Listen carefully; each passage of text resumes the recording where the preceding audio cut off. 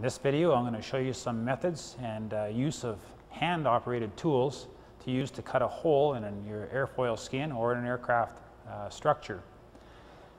A lot of times you're not able to use power tools, so you have no option but to use the hand tools. The hand tools I've chosen today are the Nibbler hand nibbler, and by squeezing it in your hand like this here, this little cutter goes up and down, and you'll see as I have it through the sheet, it'll cut away at the sheet.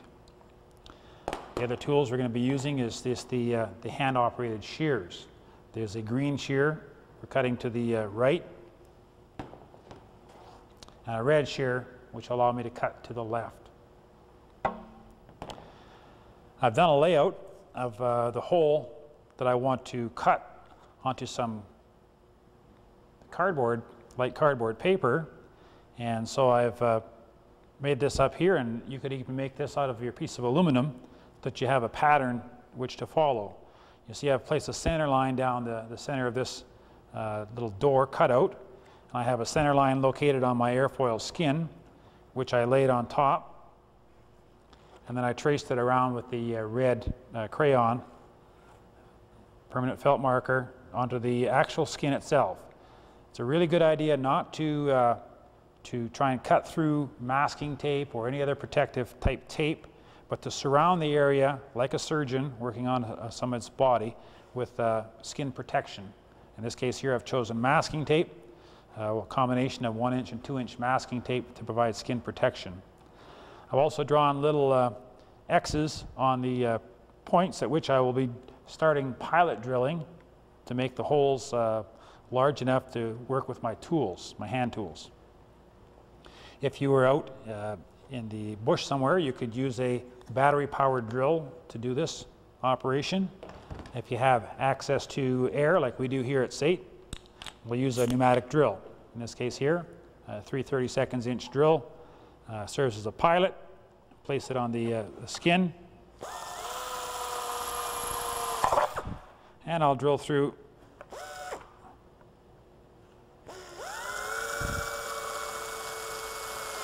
at several locations. The accuracy of this doesn't have to be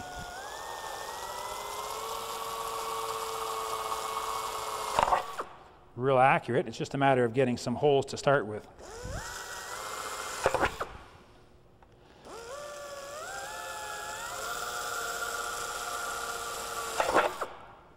So there, I've got some initial pilot holes located within the bounds of the skin cutout area. I'm going to switch drills here to a Unibit. The Unibit is another method that I could use to make a nice round skin cutout if I had the correct size Unibit. This one goes from 1/4 inch up to 3/4 inch. And the size of hole I will need for my nibbler can easily be determined by grabbing a hole gauge and going along and sticking it through until you see it won't fit into 7/16. So I'll need at least a 1/2 inch diameter hole to be able to use this tool. So I'm going to start off by drilling at least a 1/2 inch diameter hole.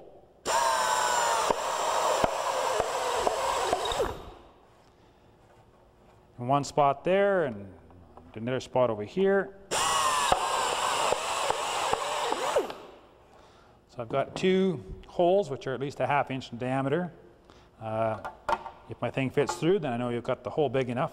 So the nibbler is going to go through the hole and slide it forward in the direction you can see that I have my hand here, and then just squeeze it and pull it forward and squeeze it.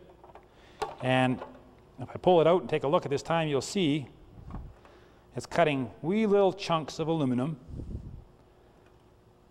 bit by bit, kind of biting its way through, kind of like a Pac-Man type action, if you remember those games. And it is, sometimes it takes a little bit of wiggling because it's a shearing action, and a little bit of force.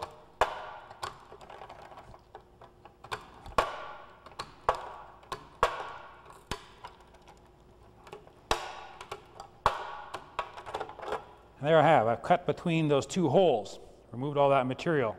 Now you've also noticed that I've stayed a fair distance away from the edge, my mark, because it's doing some scratching and some distortion and I don't want to have that on my aircraft skin, so I start off fairly far back.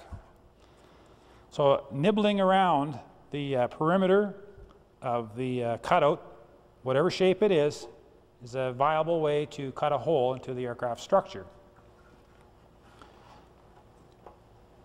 Obviously, another way, I'm going to cut another hole here with the Unibit, and this time I'm going to go to the top side over here.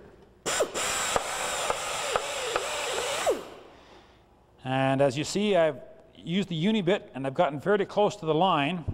If I take away the ink from the line, that means that I've got a clearance on the pattern that I have. So that's what I want. I want to have a clearance of 20 to 40 thousandths of an inch around the piece that I have. So I can take up to the ink at this point and not worry about doing any harm. So I'll go one more size. So now I've got to cut from this hole to that hole. In this case here, I'm going to use the red shears or the green shears, hand shears, to cut the material. Once again, you'll want to stay a fair far distance away, and just in the cutting operation, if it gets a little bit hard, start back in the second area and cut over the strip.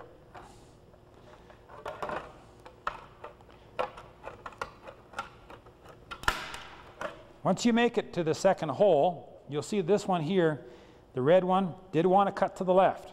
That had an easier time going to the left than to the right, so that's why I call it a left-hand cut. So I'm going to switch colors to the green one now and do a right-hand cut.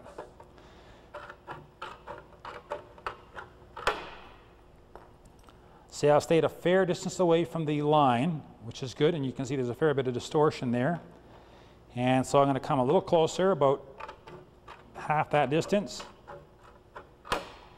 Take as little hunk of material, little strip of material as possible.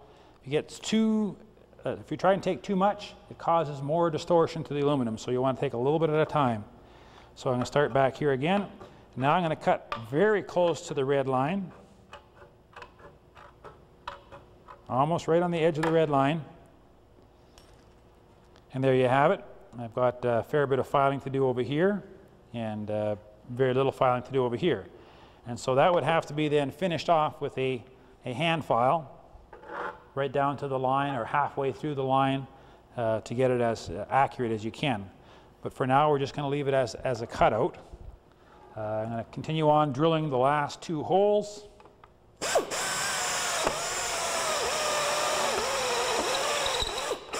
Obviously, if this was on an aircraft, it wouldn't distort quite so much. But stop every once in a while and check, see how close you're coming to the line. I'm just about touching the line there, so that's where I want to stop. I'll come over this side.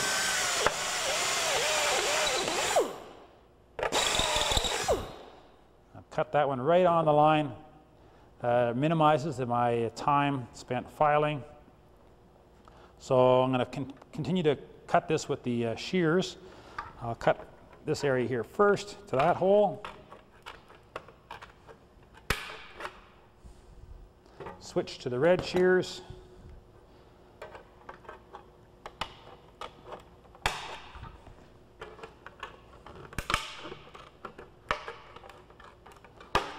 So you can see for long stretches, the shears work very good. For the short areas where it's tight to get in, I can work my nibblers